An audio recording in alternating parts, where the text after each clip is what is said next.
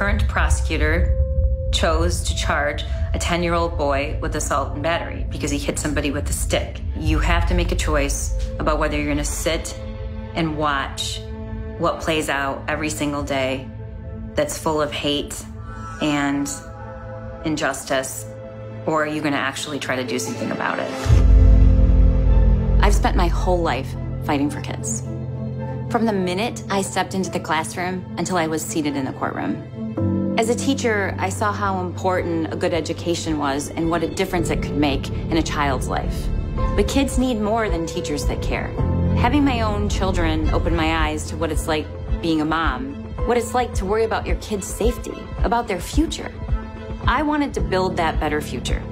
So I decided to go to law school and serve as a prosecutor.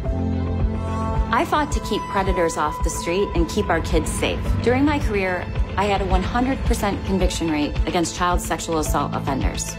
I was relentless about getting justice for those kids, those families, and those survivors. As a family court judge, I helped families in distress. I helped keep kids out of the foster care system where we know they are the most vulnerable. And then I helped make history. I presided over the first same-sex adoption in Michigan. But throughout my time on the court, I saw how our prosecutor's office was letting down our community. I do not charge unless I think that I can win that case. And I do not think that was criminal culpability. We never see anything that has to do with that type of racial disparity, particularly not in Oakland County. Our prosecutor refused to participate in drug treatment court, even veterans treatment courts.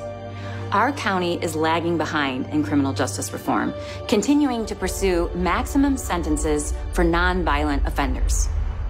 As a judge, I saw the current prosecutor put her personal agenda ahead of the public interest. I realized I couldn't watch this anymore.